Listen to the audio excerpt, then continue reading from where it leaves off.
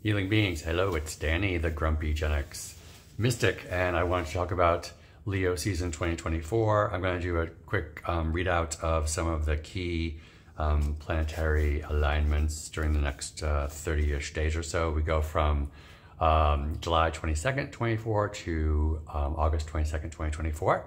I'm going to run through the dates that you want to write down, and we'll, during the course of this coming month, of course, play together, especially play together because it's Leo season. Oh, such a relief, such a relief. In my natal chart, both Jupiter and Venus are in Leo, so I'm very extraordinarily extra special, playful person every Leo season. So I'm relieved to be out of Cancer.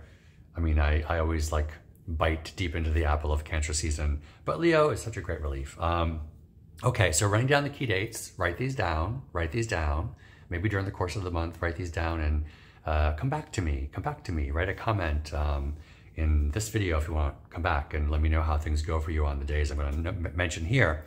So this day that I'm recording this, which is July 22nd, and this has been the last couple of days, but the moon, pardon me, the sun is in opposition to Pluto. So the sun is just crossed, it's in 0 degrees of Leo, by definition at the start of Leo season. And so it's opposing Pluto up there in Aquarius. I've spoken extensively since back in January of this year, 2024, about Pluto and Aquarius, and this transit over the coming many years, which will challenge us all to, I'm going to say it again, my potty mouth, really decide whether we give a shit about being part of the overall collective around us and participate in the world and really be integrated in a meaningful way, right? That's that Pluto and Aquarius. So the sun is down there in Leo, wanting to now, it's coming home, the sun's come home into Leo, both in the exoteric and esoteric chart. The sun is the ruler of Leo. So the sun is at home in Leo. It's this playful space, it's this creative space, it's this bright space, it's this nice, hot, summery space. Summery, even if you're in the southern hemisphere, it's still a summery energy, that moon in Leo, sun in Leo. I want to say moon in Leo, so let's go to the next thing. The moon will be, the new moon in Leo is on the 4th. So August 4th is the next thing I want you to write down. We'll talk about it more in future videos, but the new moon in Leo, it's a pretty clean, I call it a clean chart. Of course, there's always aspects if you are working with larger orbs on a chart, but it's a relatively clean chart in terms of the lack of strong squares or trines or oppositions, etc., except for that conjunction of the sun and moon in Leo. So it's a very clean, playful moment, maybe, channeling our childlike spirit, it's a giddy moment. It's a giddy moment. That's all I'm going to say about that. So I think August 4th is a giddy new moon moment. Backing up to today's opposition with Sun and Pluto, it is a foreboding of where we're going to end the month, which I'm going to talk about in a second. Towards the end of the month, the full moon in, where the heck is that full moon in? The full moon in Aquarius, of course. Yeah. At the end of the month is going to be pretty intense. And I have the chart here, and you can see a couple of triangular shapes, and I'll get to that in a few minutes. So, but today we start with this opposition of the sun and Pluto, and the sun wants to be playful and like childish and childlike and creative, and Pluto, again in Aquarius, is challenging us to be very serious and like having a sense of almost like devotion, and just like actually using our own individual will to affect the overall collective. So that it's a really serious, like I'm marching forward type of mentality, while the sun just now in Leo is very playful and childlike. So that's the opposition today. I'm going to say, hopefully allow your sun to win in this Sun-Pluto opposition today. Let's just have some a couple of weeks of playfulness and creativity before the serious stuff happens later in the month. Okay, I'm going so slow. I always talk too much. So I talked about the 4th when we have the new moon. Now on the 7th, this is the next date to write down.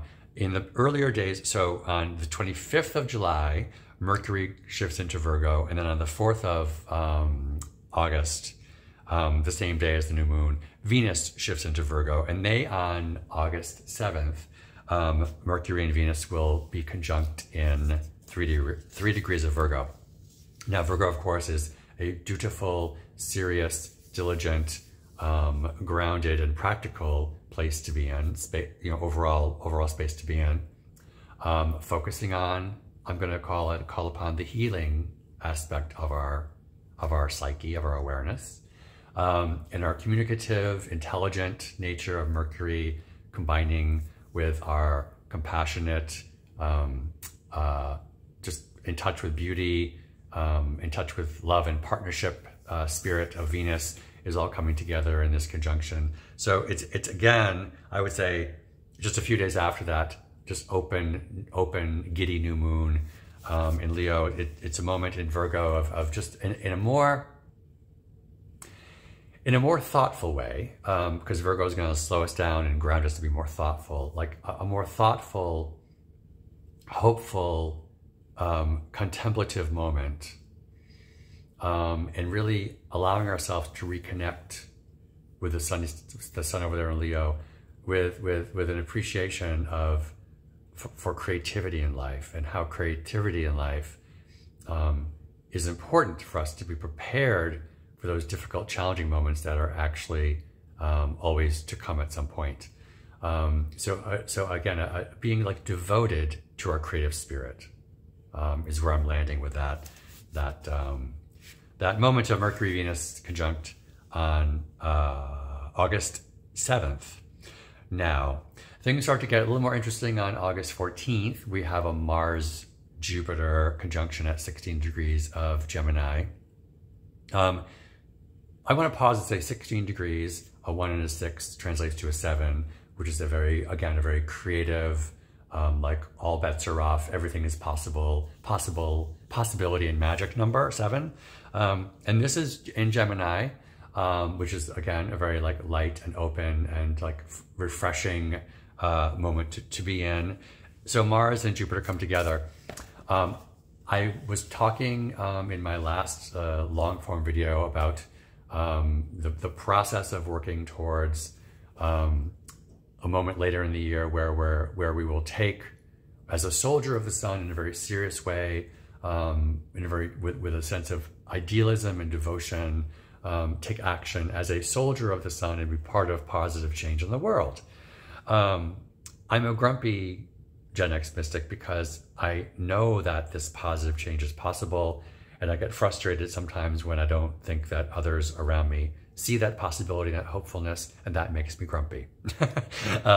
So our Mars-Jupiter conjunction on the 14th of August is reactivating that like sense of like hopeful action. So we're going to start to, in that, we have an opportunity, I should say, in that day, with the Gemini aspect, to have a really clear-minded focus on the right action that we can take towards that more hopeful future that we're all trying to build towards. That's what I take out of that Mars-Jupiter conjunction in Gemini on the 14th of August. So we have today, the very first day, the opposition Sun to Pluto. We're going to try to lean into the Sun because Pluto is more for the future time. We have the 4th on the new moon, which is a very open, giddy space. We have the 7th, the Mercury-Venus conjunction, that contemplative moment, understanding the power of our creativity, our creative self. We have the Mars-Jupiter conjunction on the 14th, getting greater clarity around taking right action in the name of hope and hopefulness, okay? Then we have on the 18th a Sun-Mercury conjunction at 26 degrees Leo. That's just, I would say, it's a follow-on to the Mercury-Venus and the Mars-Jupiter.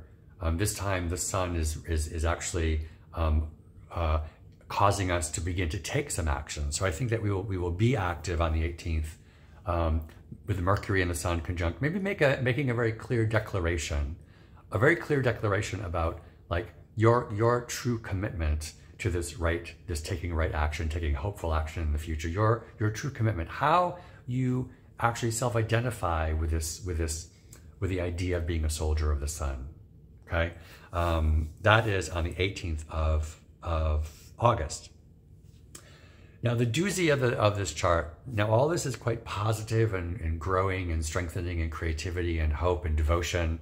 And again, I suggest you go back to my my last long video, which was about the full moon in Capricorn, the second full moon in Capricorn that happened in Cancer season, because this full moon in Aquarius, which comes on the 19th, is kind of a doozy moment, and I'm going to describe it as the first real test of our will. It's a first really serious. It's almost like it's a trial. It's a trial about whether we're really serious about being that force for positive change. And I just want to pause and say, and I say this all the time on my channel, you can be a force for positive change in small ways. Okay, so I'm not trying to, right now there's all the politics of the presidential season happening around us, and there's some pretty big things going on in the world that are ugly and disturbing. It's all very, very big and overwhelming, but being a soldier of the sun and being a force for positive change can be just within our own little sphere around us, the neighbors across the street, the people in our faith community. We don't have to be overly ambitious about it and overly exaggerate the sense that we're just too small to make any mark on the world. Don't do that. That makes me grumpy too. And today, I'm not very grumpy. On my grumpometer, I'm like a 2. I'm like a sparrow star today. So, okay. Getting back to this, a preview to this full moon. I'm just gonna be brief because I'm already talking, I can see, for 12 minutes or more. We have of course, the sun moon opposition, as is the definition of a full moon. In that moment, the Mercury is still conjunct with the sun. They had been conjunct the day before. Mercury is in retrograde during this point in time. So we have Mercury conjunct with the sun still opposing the moon over there in Aquarius, 27 degrees Aquarius. And both the Sun, Mercury, and the moon are squaring in tension with Uranus in Taurus. And again, I've talked a lot about Uranus and Taurus on this channel in recent months, that planet of rebellion and sudden change and shocks. So that's a tension that's going on. Uranus is creating this really somewhat disturbing but containing possibility tension with the Sun, Mercury, Moon opposition. So that's one piece of it. The other piece of it is that also on this day, there's an opposition between Venus in Virgo, directly opposed to Saturn over there in Pisces. And on top of that, this is why this is such a complicated day, they're also both being squared. So Venus Virgo, Saturn Pisces are being squared, that difficult tension with Jupiter in Gemini. So we have these two triangles again, I'm trying to show you here. You see those two triangles, and I will speak more fully about this on future videos. But this is again the first day of having a big major trial of our ability and willingness to actually enact our intention of contributing something tangible as a soldier of the sun to this march towards hope and faith and possibility. I know I talk big things on my videos. And again, I'm grumpy because I know it's all possible, and I'm grumpy because I look around and too many people have their heads up their butts and they're scrolling on stupidity and social media. And no, this is not stupidity. This is good stuff. Okay.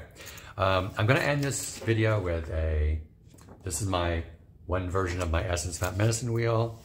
And I'm going to drop my match on this medicine wheel to further encourage us. This will give us a little visualization moment. Okay, so it is the map. The match is drawing from the east up into the north, and it's pointing. The back of the match is on the word openness, and it's pointing up to the word presence in the north. It's actually in the northeast. So the northeast in my medicine wheel is a very discerning space. It's a very peaceful, discerning space. It's actually the end of a cycle. It's the end of cycles. And so while we're in this very playful, childlike, creative Leo season, and we're experiencing all of these really mostly positive, hopeful moments I just described as the planets suggest to us. The Essence Map, the medicine wheel, is also inviting us to maintain or to in our meditations.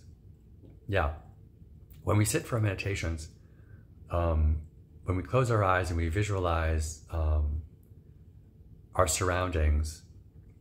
So believe it or not, I have a place of snow and snowfall. And I know that Leo is, of course, the sun and fire, fixed fire, and its warmth and its play, right? And I've talked about creativity, but this is actually slowing us down. So in those meditative moments, despite all of the wild and hopeful and high energy suggestions I've been giving you now, I'm slowing myself down to be in a place of quiet snowfall, gentle, quiet snowfall in the early evening amongst the trees. So this will bring us balance to contemplate the quiet snowfall in the forest in the early evening. Yeah.